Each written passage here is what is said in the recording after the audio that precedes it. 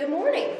Today's story is about Aaron, and the text is from Psalm 141:2. May my prayer be set before you like incense. May the lifting up of my hands be like the evening sacrifice. Today I brought a few things to help with this story. One of them is this. This comes in little bottles, different sizes and shapes. From the outside, the liquid in the bottles looks almost the same. Some of the bottles are a little different color, but most look very much alike. Does anyone know what this would be? You're right, it's perfume. Do you know how you can tell that it's perfume and not just water? The reason it smells good is because it's made out of something that smells good, like the rose.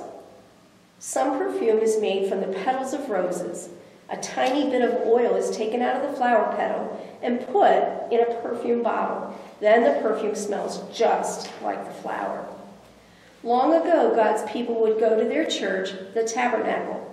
Aaron, the high priest, wore a very special robe. He would burn sweet-smelling incense before the Lord on a special altar. Then Aaron would offer the incense to God. The burning incense must have smelled a lot like the perfume we have in these bottles. It must have made the whole tabernacle smell very nice. God was pleased with the offerings of sweet-smelling incense that the people brought to honor and thank him. Today, we don't have to bring sweet-smelling perfume to the church as an offering to God. The ushers would really be surprised if somebody put a bottle of perfume in the offering plate as a gift for God. But there is something you can do that pleases God today as much as the sweet-smelling offerings that God's people brought long ago. Do you know what that would be? You can bring your prayers to God. The Bible tells us in Psalm 141:2, may my prayer be set before you like incense. God is as pleased with our prayers today as he was when the people brought an offering of incense long ago for Aaron, the high priest, to burn on the altar for a sweet smell before the Lord. Aaron had to burn the sweet-smelling incense on the altar every morning when he tended the lamps, and he had to burn more incense in the evening. If our prayers are like sweet-smelling incense before the Lord, we must remember to pray in the morning and in the evening too.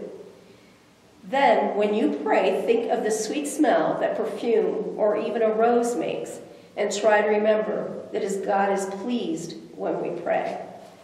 So this little story is really telling you to pray. Pray without ceasing. You pray about good things. You pray for help. You praise the Lord with your prayers. But prayer is so important. And like it says, you pray in the morning, you can pray in the afternoon, you can pray in the evening before you go to bed. Prayer is very important. Include your friends and your family, your church in these prayers. People that are elders in the church that could use your prayers. So I just ask you to think about this week. Make sure you pray whenever you can. So I hope I see you real soon. I hope you have a great week. Take care.